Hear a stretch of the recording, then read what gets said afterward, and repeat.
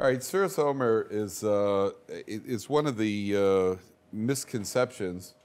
It's one of the most common misconceptions in Jewish life. Is Sfiras Omer. Sfiras Omer, which means literally the counting of the Omer. And the counting of the Omer is that we start the day after Pesach and we start counting up to Shavuos. Now, most people know Sfiras Omer as a period of mourning. People think of Sfiras Omer and can't listen to music. If you ask somebody what does Sfiras Omer mean, most people say Sfiras Omer means you can't listen to music, which is not true. Sfiras Omer, the counting of the Omer, is a Torah command that you start counting days from the second day of Pesach, commencing with Shavuos, which is Pentecost. And we count all the way up. The idea of counting from after Pesach, Passover, counting to Shavuos is they had in the 70s. So those of you who remember, those of you who are old enough to remember, in the 70s they had the Russian Jewry were trapped. And they had free Soviet Jewry. There were a lot of rallies to free Soviet Jewry. And a bumper sticker came out that said, "Let my people go." Shlach et ami. Remember that? The bumper sticker said, "Shlach et ami." Then the religious version of the bumper stickers came out, where they added one word, which was Shalach et ami v'yavduni. Send out my people that they may serve me. That's all the difference right there. There's let my people go, and let my people go that they may serve me. That means that freedom, Pesach we get free. I mean, we get free from cleaning for Pesach, that for sure. And then we get free after Pesach. There's a certain freedom. And in the historical sense, the Jewish people obviously got freed from Egypt. They got freed from Mitzrayim. So the freedom, imagine a guy who's in prison, a guy's in jail, and we let him go. A guy's in jail 20 years, and we let him go, and he has nowhere to go when he leaves jail. So the guy's going to leave jail, what's he going to do? Chances are he's going to have to make a parnasa, he's going to have to earn a livelihood as fast as possible. The most efficient way of doing that is robbing a bank. So he's going to just end up right back where he came from. Freedom without a purpose, you're better off not being free. So Sfiras Omer tells us count the days from Pesach until Shavuos, because there's a link. You have to link up. Because the entire purpose of the freedom on Pesach, to get free in Egypt, the whole idea was to get free so that we could then be in a state where we can receive the Torah. And now we submit ourselves to God's will on a spiritual level. That means we are no longer in physical bondage in Mitzrayim. We have to now accept the Torah, and now we are free. If we're in Egypt and you have a master, a Pharaoh, who is oppressing you, then you're not free to go off and make a commitment to serve God the way you would want to serve God. So that is the real purpose of the counting of the Omer. Now what happens is because Rabbi Akiva's disciples died, Rabbi Akiva's Talmidim died during this period, so we associate Sfiras Omer with what we can't do, which is how we often live life. What can't I do? What can't I eat? And all right, we're always the pessimists. What can't we do? Can't listen to music, you can't shave. But that's not accurate, because Sfiras Omer is a Torah command, and it just happens to coincide with the period of time where the disciples of Rabbi Akiva's Talmidim died, his disciples died. Okay. So obviously there's something we want to take out of this, and that is what we want to speak about tonight a little bit. The idea of there's a Mishnah in Pirkei Avos. Pirkei Avos is loosely translated as chapters of the fathers, which is not a great translation for Pirkei Avos, by the way. Not the chapters, it's more the instructions of the fathers, who are the teachers of Klal Yisrael, teachers of the Jewish people. In Pirkei Avos, the Mishnah says, Yehi kavod chaverecha chaviv alecha kishalach. Your friend's honor should be beloved to you like your own. Every individual that you ever meet in your life, this is true, every person you ever meet has a little voice inside. If you listen closely and you're sensitive, everybody you ever meet has a little voice inside that says, respect me. Everybody wants to be respected. Sometimes how they communicate that is different ways of communicating, but ultimately everybody wants to be respected. Respect over here doesn't mean put them up on a pedestal and make them a dinner. Respect just means as an individual, as a person, I would like somebody, I want to be respected just like you want to be respected. I want you to listen to me, don't interrupt me when I speak, which is a challenge for most husbands, I agree with you. Don't interrupt me when I speak and laugh at my jokes. That's a bigger challenge for husbands.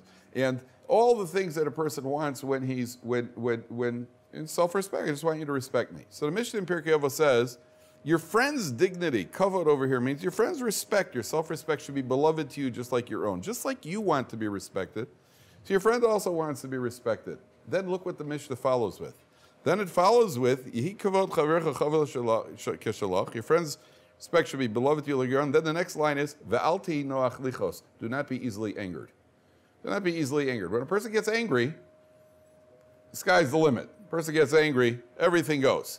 And therefore the Mishnah says that if you want a formula, Rabbi Akiva's disciples, they died of a plague, 24,000 disciples. Why did they die? Because there was lack of respect between them. There was lack of they did not respect each other the way we were meant to. So again, for us, their level, it was probably very, very subtle. But the lesson we're supposed to take during Sfiras Omer, what we're looking for during Sfiras Omer, is try to apply that lesson to our life. So let's see what we can do with that. There was an interesting halachic shaila that came. A shaila is a question, a halachic question that came to a halachic authority. The question was like this. There's a young man who was doing outreach in the south of Israel. And he would go down there, and there were young Jews, and he would try to teach them and reach out to them and so on and so forth. And then one day he was driving around in the south of the country, and a siren, an alarm went off because a missile was coming in from Gaza. So he quickly started driving off the side of the road, and he ran into a shelter in order to hide. And as he drove off the side of the road to get into a shelter, he killed a dog. It was a dog. Okay. So he runs into the shelter, and then when he comes out of the shelter, the family of the dog accosted him, and they said, you know what? You killed the dog. How could you do that? You should have watched where you're going. He said, listen, there was a missile coming after I didn't do it on purpose. He said, how could you do that? Now, most people, if you do something, imagine somebody accuses you of something that you know, I didn't do anything wrong. I had to get out of there. My life was in danger. And the guy goes driving off the side of the road, kills the dog, and the family starts yelling at him. Now, usually in life when we get yelled at, so we yell back. When somebody gets aggressive with us, we get aggressive back. This guy, instead of getting upset, instead of getting angry, he followed the family to their home, went into the home with the family, sat down, and he started talking to them. He befriended the family. The family had a very, very nice home. They're a very well-to-do family. He came back the next week, and again, he befriended them, spoke to them, and slowly but surely, because of his soft sell, because he didn't get upset, they got religious. They became committed to Judaism. And after they became committed to Judaism, they said to him, listen, we respect what you're doing, your outreach efforts over here. We have a very big home, and we have they had apparently a massive extra room that they took. They said, you know what, we want to turn this into a shul. We want to make it a shul, and you'll have a study area where you could bring in your students, and you could teach them, and you could study Judaism with them. We only have one condition. We want to name the shul after the dog. The dog died, and usually you name a shul, you dedicate the shul to somebody, you got Uncle Al, or whatever the name of the shul is. We want to call the shul, we want to dedicate the shul to the dog. The dog's name was Igor, and we would like to call the shul Beis Igor. That's what they said. They want to call it Beis Igor. So they went to Rav Yitzchak Zilberstein. Rav Yitzchak Zilberstein, Rav Yashiv son-in-law, they asked Rav Yitzchak Zilberstein, can we name the shul after the dog, and it's normal. It's very normal in shuls. You always get people barking at the gabbai, but over here it was going to be a little more serious, a little more literal. And he goes to, can we name the shul after the dog? So Zilberstein actually cited a proof from the Talmud. There is a story in the Talmud of a Jew a Jew had an ox, and he sold the ox to a non-Jew. And when he sold the ox to the non-Jew, the ox, when a Jew has an animal, the animal's not allowed to do work on Shabbos. The same Shabbos limitations, the restrictions, you're not allowed to have your animals. The animals have to rest on Shabbos also. So the animals, while we eat shalt, the animals also have, somebody even asked the rabbi once if you're supposed to give the animals oneg Shabbos, give them special food for Shabbos. These are interesting questions. It's fun to be a rabbi. You get all the Rabbanim get all the good questions. And he asked, so the Jew sold the ox to the non-Jew, and the ox refused to do work. So the non-Jew said to the Jew, hey, what's going on here? I bought an ox to work for 6 days. He gave me a deal for 7 days. He only worked 6 days. So the Jew went to the ox. He said, listen, when you were with me, you had a day off. Now you're with him. The mitzvahs don't apply to you anymore. You have to work. And the ox started working. Well, the non-Jew was so impressed that he converted to Judaism. And he's called Rabbi Yochanan Turta. Rabbi Yochanan Turta. Turta is the Aramaic word for the ox. He's named in honor of the ox. They call him Rabbi Yochanan Turta. And therefore, Rabbi Zilberstein said, if you could name a Tana after an ox, in honor of an ox, you could name a shul in honor of the dog. There is a shul somewhere in Israel called, what do you call it? There's a shul called Beis Igor. There's a shul called Beis Igor, somewhere in Israel. So if you're ever in the south of Israel, you're looking for a minion. You're missing a man. We only have 9. We need a center, the 10th man for the minion. So it could be that you're going to get these, they have a basic. Then he was asked another question, this little boy whose dog died.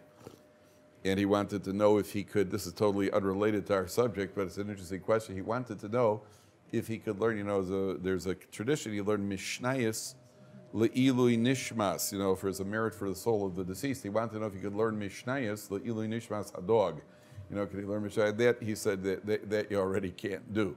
Pick a Mishnah that starts with a Dalet and a Vav and a Gimel, the dog, and learn the Mishnah. So that he said you can't do. So it's interesting. Here you have a classic example. What would have happened if this young man who ran over the dog unintentionally, he was life-threatening situation, what if he would have gotten angry? What if he would have gotten upset? What would have happened? He would have yelled. They would have yelled at him. He would have yelled back at them. I was once walking in Israel. I saw this with my own eyes. I was in a bookstore, and I heard a noise. And I heard fighting outside. I heard yelling. So I walked outside to see what was going on. 2 guys, grown men, theoretically, were fighting over a parking space.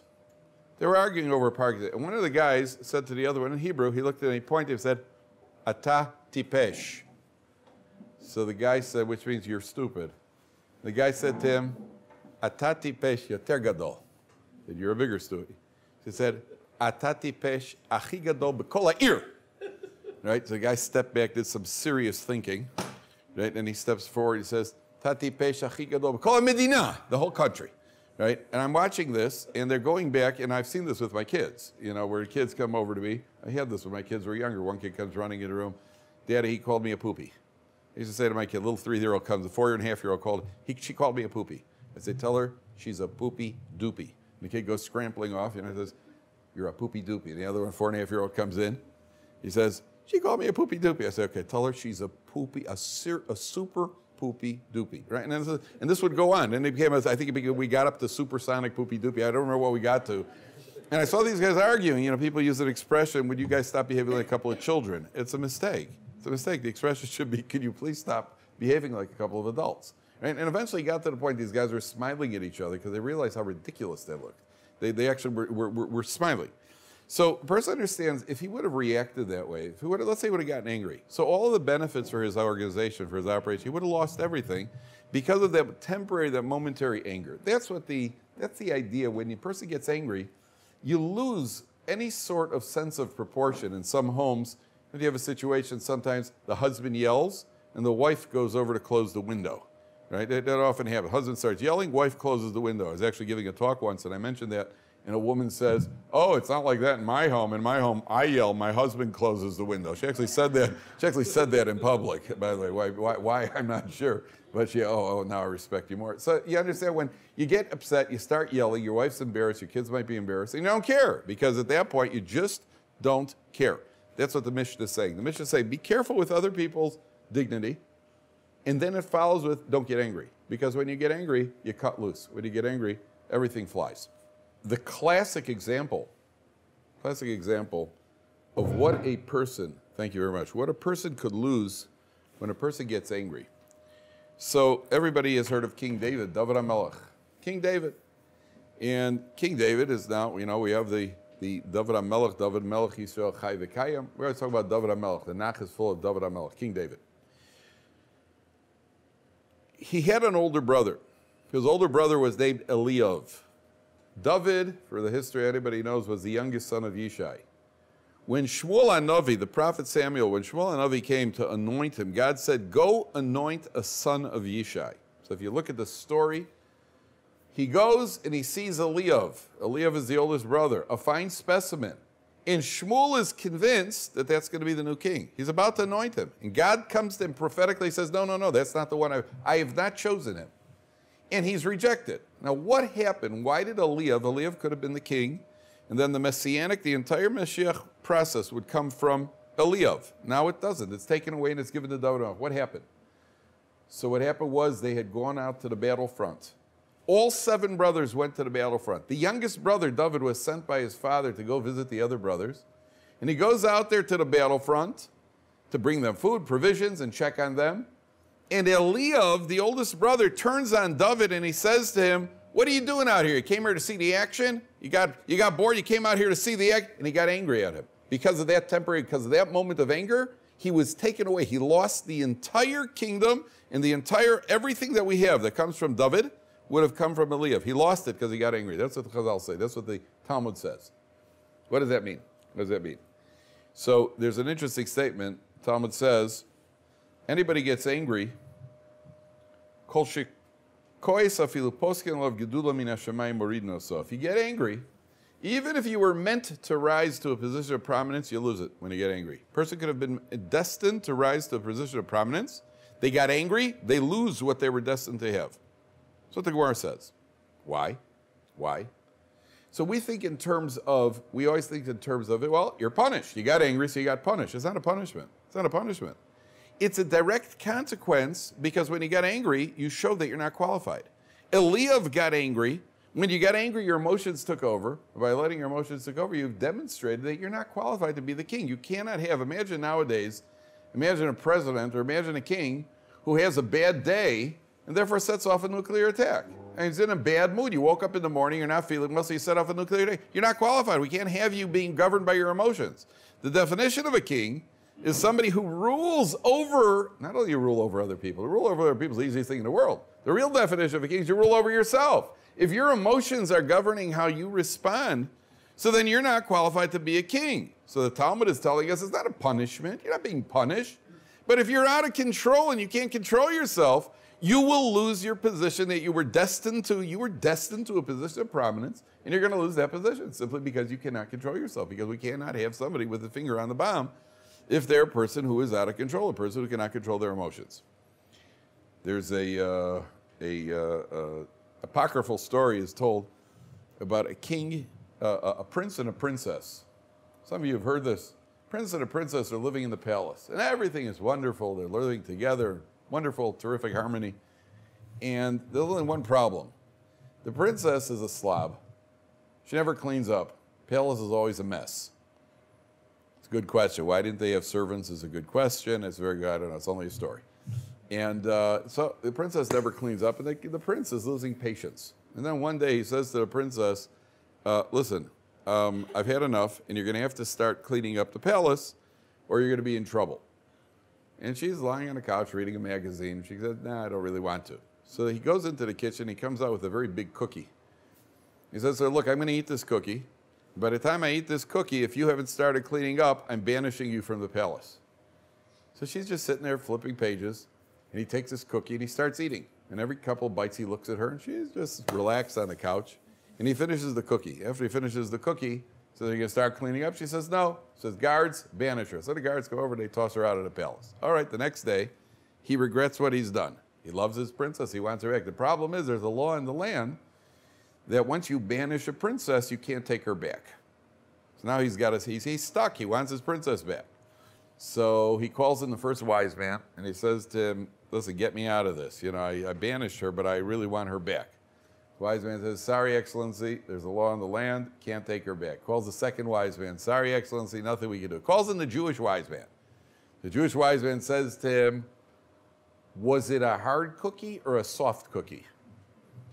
So he says, does that really make a difference? You want to know if there were chocolate chips? I mean, does that really matter? He says, answer my question.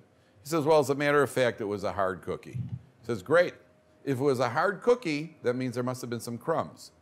If there were crumbs, that means you never fulfilled the condition. You said when you finished a cookie, you'll banish her. You never finished a cookie, so you could take her back. So there are two very important lessons here, ladies. Lesson number one, always bake hard cookies. That's lesson number one.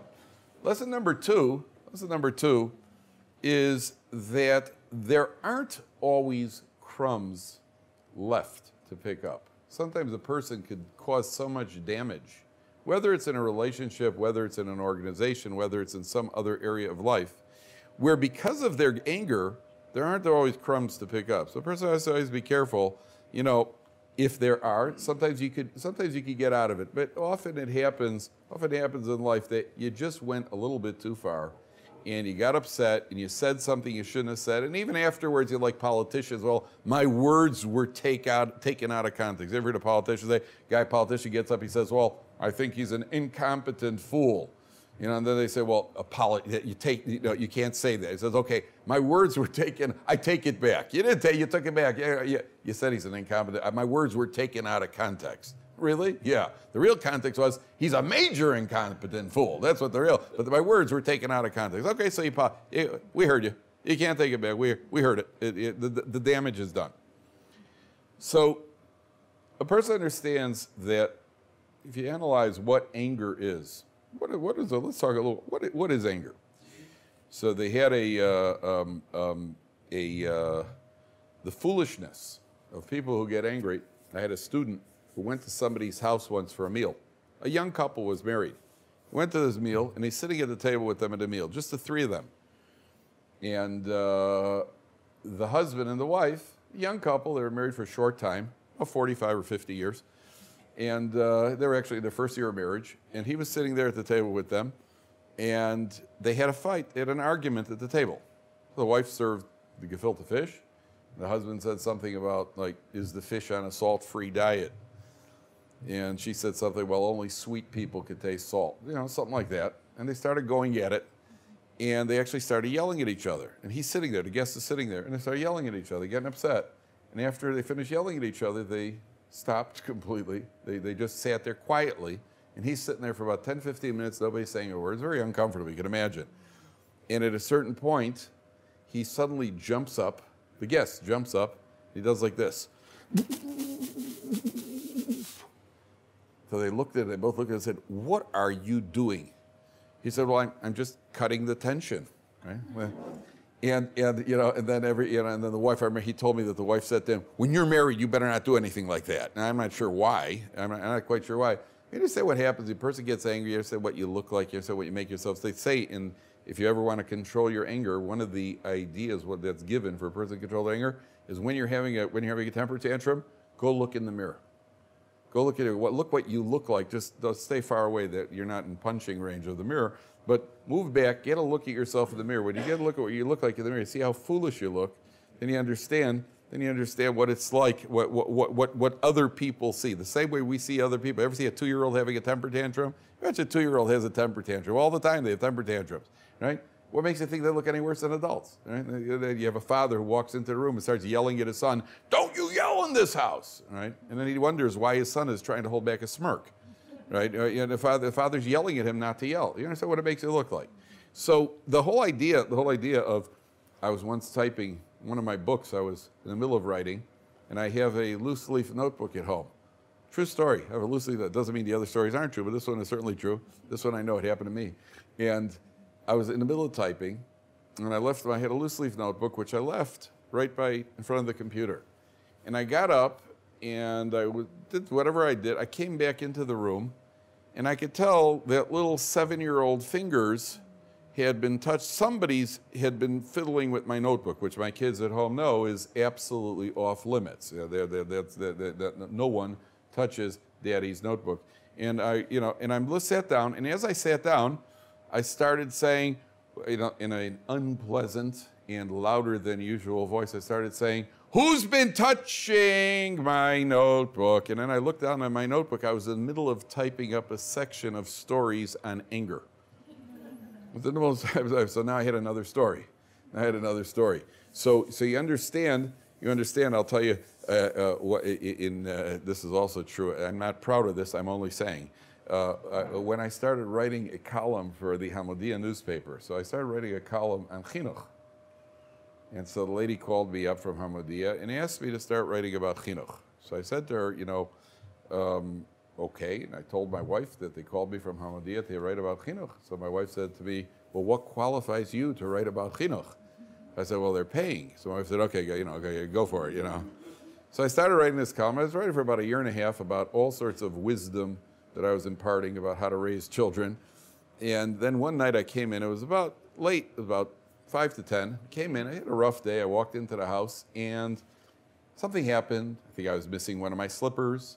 And then somebody said something, I don't know, and then I just exploded. Had a good old-fashioned, all-American temper tantrum. I got to be careful, this is on film, but it's on film in heaven also, and Shemayim too. So I had an all-American temper tantrum, and doors slamming, yelling, hollering, and also the kids, it's very effective, by the way. All of a sudden they're flossing, and they're doing homework, and they're going to sleep, and okay, house is quiet, and then I had to go off to Daven Marv.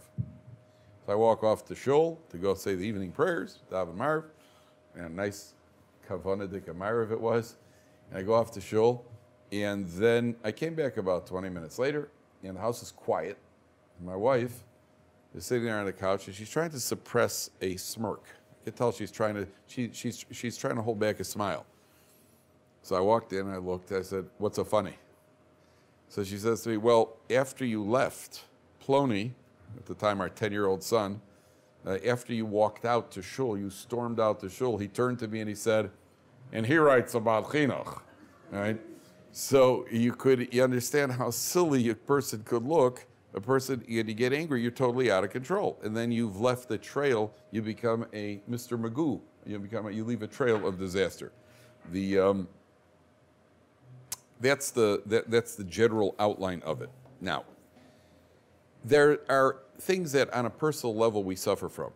And I think probably the most difficult character trait that any person suffers from, the single most difficult character trait, what we call kina, which is roughly translated as envy. There are different traits that every human being has to grapple with. Ego, anger. Anger is really a subcategory of ego.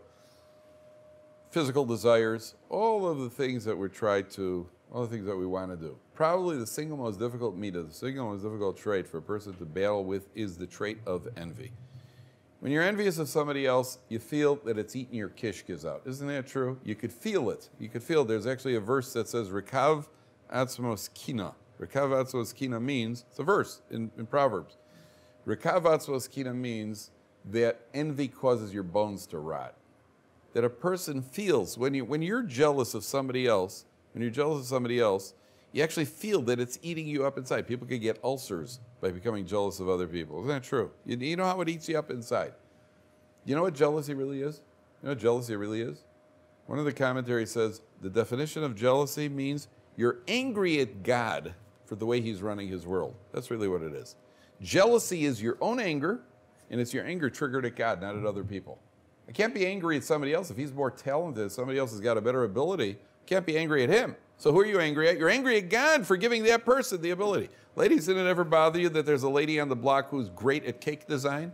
Didn't it ever bother you? There's one lady who does cake design, and it always comes out perfect. Never bothered you?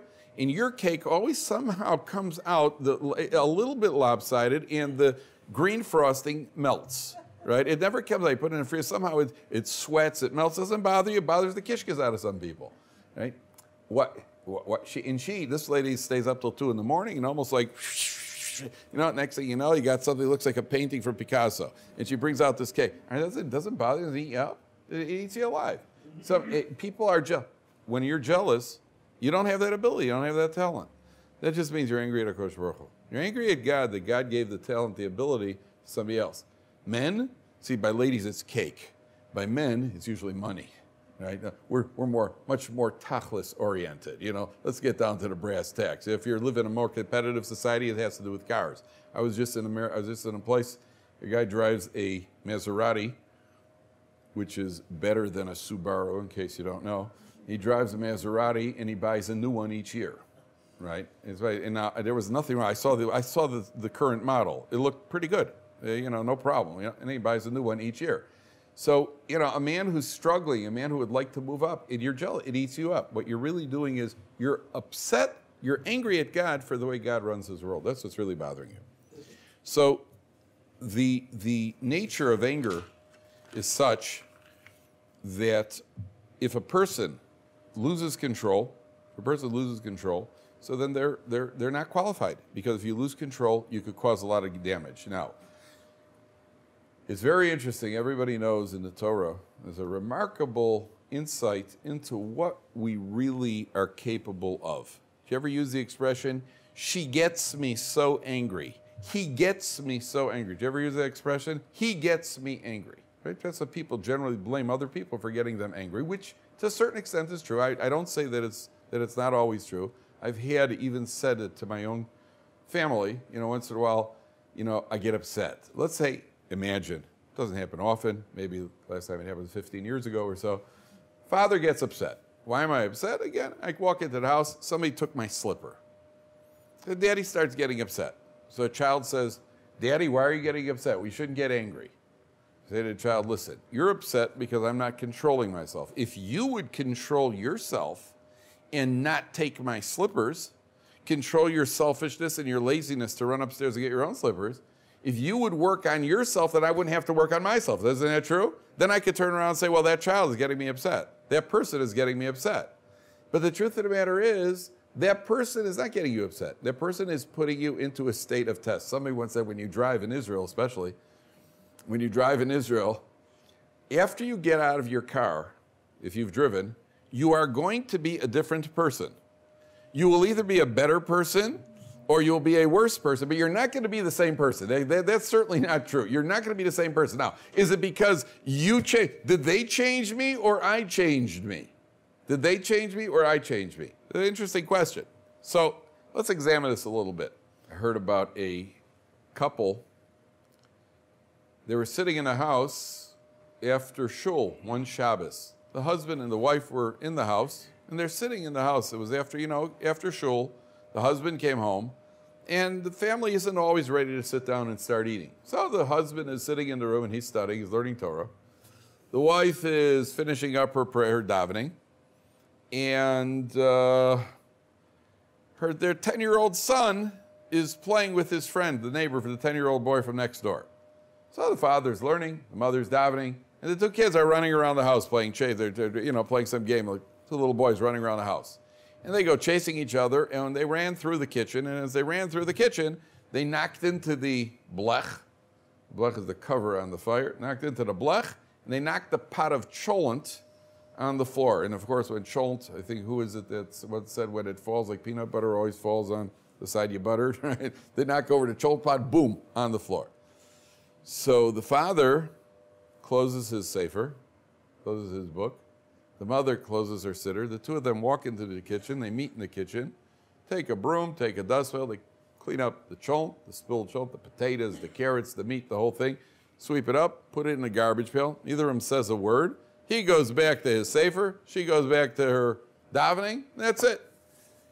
So the 10-year-old kid from next door just saw what happened, and he knows that if this had happened in his house, if somebody knocked over the cholent pot in his house, volcanic reactions.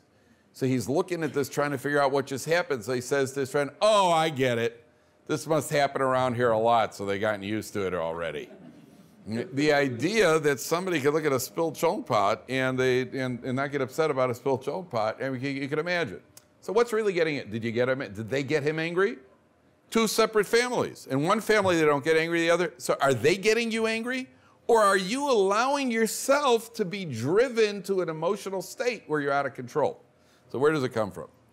So I want to tell you something very interesting. It's very interesting for those of us who have ever studied the sources, the classic sources. The Torah says that Reuven, Yaakov Avinu, Jacob's oldest son, Reuven. So when Reuven goes and Reuven gets involved in Yaakov's personal life, and as a result, when Yaakov brings his 12 sons in, and he gives them brachas, right? At the end, he gives them brachas, all of them brachas. What happens to Reuven? He says to Reuven, Pachaz kamayim al tosar. You were impetuous like water, and therefore you will not get the portion you were supposed to get. Reuven is the first person in history who loses what he's supposed to get. What was he supposed to get? He's supposed to be the king. He's supposed to be the firstborn privileges. He's supposed to be the Kohen. He loses the whole package. Three things. He loses the whole package. Why? Because of his impetuousness. You got involved in something you shouldn't got involved in. Pachaz kamayim. You were impetuous like water. Therefore, al tosar, you will not get the extra portions you were meant to get. So I want to ask you a question. Why does it say pachaz kamayim? When you think of something that's impetuous, what would you think of? I wouldn't think of water, even though when water storms in, it's out of control, which is one of the comparisons. Water, a flood, a tsunami comes in, totally out of control. But by Reuven, it's not a question of the water being out of control. Pachas kamayim, I can think of other things. I would say you were impetuous like an upset hippopotamus. Ever see a hippopotamus that's upset? They're very, very difficult to deal with, right? They're very unreasonable. And I would have said you were pachas kamayim, you were like a wild animal. It says pachas, you were impetuous like water. You know what that means? If you take water and you put water in a container, what happens to water? Any container you put it in, the water takes the shape of the container. Put it in a round glass, the water looks round. Put it in a tall, thin glass, the water looks tall and thin. Put it in a square flower holder, the water takes a square shape, right? Water takes the shape of whatever container you put it in. Yaakov Avinu was saying to Reuven, Pachas kamayim, you are shaped by circumstances. And because you're shaped by circumstances, you can't be the king. Pachas kamayim. The same way that water is shaped, you're being shaped. A king does the shaping. A king does not get shaped.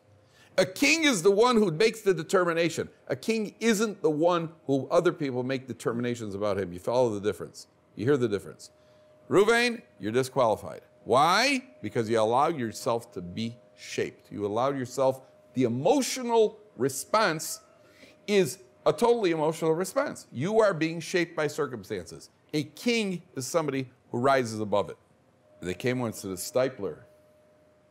Somebody came to the stipler. Now, the stipler, if you know anything about the stipler, people used to come, the great rabbi, people used to come into him, and they would ask for blessings, they would ask for advice, they would ask for brachas, and every once in a while somebody would ask him, and the stipler would yell. Somebody would come in and he would yell. And that was his response. And they once asked him, why do you yell at people? So the stipler said, you know, there are certain people who you obviously can't reason with. They will not listen. He could tell right away they will not accept a reasonable explanation or response to their question. And therefore, once in a while, it's like, you know, you just need shock treatment. And he said, I hope it works. So a guy once came to him and asked him a question. I don't remember what the question was. It was about doing something that was pretty extreme. So he came into the stipler, and he said to the stipler, those of you who ever gone in to see him, I remember I saw him twice in my life. He went in, he sat there at his table. He could barely see, he could barely hear. Yet you could feel the kedusha, feel the kedusha radiating from him, the holiness, and people would go in. And so this guy comes in and he asks the stipler his question about this radical behavior. And the stipler takes a look at the note. He couldn't hear, so you had to give him a note, and he would look at the note, and then he would give you a response. So the stipler picks up the note, he looks at it, he goes, no! Lo! In Hebrew, lo! So the guy looks at it, he's scared. He turns to say, he says, I'm sorry, I didn't mean to get the great rabbi angry. So the stipler smiles and says, I'm not angry. You're not allowed to get angry. That means you could yell without getting angry. Isn't that interesting? You can yell. It's a lot of fun. Doesn't work. Do you know that there's a law, there's a halacha, you're not allowed to spank your kids out of anger? You're not allowed to pot your kids if you're angry. I don't know, by mothers it's different, because by mothers you don't even pot, you just kind of grab and twist, right? Isn't it? You just grab whatever, especially with little boys, anything you could catch, you grab. You know, I remember my mother grabbing you by the ear, you know, then marching you up the stairs to your room to go clean up under the bed. You are going to walk up there. The mother grits her teeth. Ever see a mother? I think women have jaw trouble because of that, because they can't go, you are going to. A father wants to spank his child. Do you know that the halacha is a father's not allowed to spank out of anger? Not allowed to pat your child out of anger. If you hit a child out of anger, it's no different than just going over to a Jew and striking him. You're not allowed to hit a child out of anger. When you hit a child, you spank a child because you have to teach him what to do. It's got to be done calm and patient. My kids are here, so I don't want to say too much about the subject, but you could ask them. But when a father, he has to take the child, say to the child, okay, here we go. You're going to get 4, 5, 6, whatever amount the father decides, 613. However many spanks, and then you give it to him, and you have to give it calmly, because if you get angry, then it's just striking for the sake of striking. That you're not allowed to do. There is a beyond anger, this whole idea of being a king extends to all areas of self-control. That means that whether it has to do with your mouth, person's mouth. Somebody once said, a closed mouth gathers no feet. Person has to know the idea of self-control, of being a king, applies in all areas of our life. There was a couple that married about 6, 7 years, did not have any children. They went to speak to a doctor, fertility expert. The wife had gone through the various tests. They went to speak to a fertility expert. They'd been working with the couple. The couple were sitting there, and the wife went in. The husband waited in the waiting room, and the doctor sits down with the wife at the table, and he pulls out the file, and he says to her, listen, I've been through the file, I've been through all the tests, we got the test results. I'm sorry to tell you, you're never going to have children. His wife is sitting there. Okay, she just heard devastating news. Finishes with the doctor. She walks out into the waiting room. Her husband, who was a Rosh Yeshiva, this happened in the United States, he said, what did the doctor say? She looked at her husband. She said, he said, everything is going to be fine. Could you imagine what a king that is, a queen? The self-control, because she doesn't want to get her husband upset. The end of the story was they ended up with 9 children or 11 children. Not sure how many it was. And it could very well be it was in the merit of her self-control. I don't know. That I can't say. But one thing is clear. A person realizes the idea that they are in control, they are a king, and they don't just lash out. One of the great rabbis was Rabbi David Povarsky from the Ponevezh Yeshiva. Rabbi David Povarsky, once he broke his elbow or his arm, I'm not sure what it was. So he goes to the doctor, and the doctor says, we're going to have to put a sling on your arm. So Rabbi David Povarsky says, I don't want you to put a sling on my arm. He says, well, your arm has to be immobilized because of the break. We have to put a sling on it. You can't move your arm. So Rabbi Povarsky said, okay, so I won't move my arm. So the doctor said to me, yeah, but you can't move your arm all day long. You can't move your arm. He said, okay, so I won't move my arm. So he said, yeah, well, that's not going to work because then you can't move your arm at night either while you're sleeping. So he said, so I won't move it while I'm sleeping. Now, we usually think of sleep as an exercise where, you kind of get into bed and touch every part of the mattress, and, it's a major deal over there. And there's an idea of, even in the course of the day, we just move our body parts all over the place. If you ever look at great rabbis, they're very, very contained. They almost move their heads slowly. We're usually, we're all over with all limbs flying. The idea of being a melech means you rule over your body as well. And you can rule over your body at night while you're sleeping. I mean, we're talking about major levels, talking about very high levels.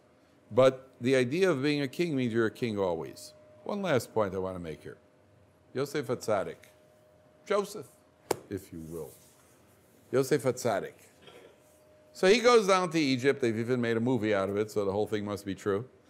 And, Yosef goes down to Egypt, and he is appointed as the viceroy. He's essentially the second most powerful man in the world. Now, if you're an Egyptian minister, just imagine an Egyptian minister, and he sees somebody getting appointed. Could you imagine a country where they take somebody and suddenly appoint him defense minister above all other ministers? Can you imagine such a thing happening? We don't have to imagine. We live it every day. So imagine Yosef here's this 30-year-old kid, and they appoint him as the viceroy. He is the second most powerful man in the world. So the Egyptian ministers were not that happy. Why is he being promoted above us? They came to Paro. You know what Paro said to them? He said to them, I've appointed him because Ginune Malchus ani roebo. The Talmud says, I see he's got royal tendencies.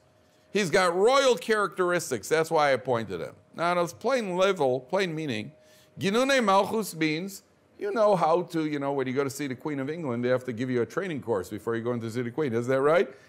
When you walk in and you're supposed to curtsy and what you do, and you never shake hands with the Queen and you never grab the Queen, as certain first ladies have done. You don't touch the Queen. Certain things that you don't do. There's Ginune Malchus. There's a royal, there's a way, there's a whole protocol. Paro says, I see in Yosef Ginune Malchus. I see he's got royal tendencies. At a plain meaning, that means that Yosef obviously has the royal tendencies. But the commentaries explain it's more than that. You know what Ginune Malchus means? Who was Yosef? What did Yosef do? Yosef is the man in the Torah who exhibits the greatest level of self-control in the most trying ordeal, the most trying challenge that a man can have, and Yosef overcomes it. That means Yosef's a real king. Ginune Malchus means I see that he's got royal tendencies. I see that he's got the ability to rule over himself. If you could rule over yourself, you could rule over a nation. If a person's got Ginune Malchus, you could control yourself, now you're qualified to be the king.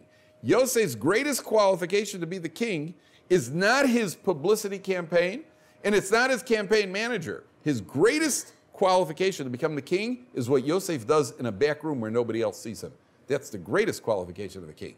In our day and age, we live in a world where there's so much publicity, and we think of the people who run the world as the people who had the greatest publicity and the greatest, and sometimes these are the people who are most out of control. They are the least qualified. You don't have to look too far beyond the American elections. Sometimes the people least qualified are the people who are the ones who are going to be most involved in the process. In Torah, it's completely different. You know what makes you a king? What makes you a king is what you do in the privacy of your own home. What you do alone determines whether or not you're a king. And that the king of kings sees. That's what Kosh Baruch Hu sees. Kosh Baruch Hu sees who the king is.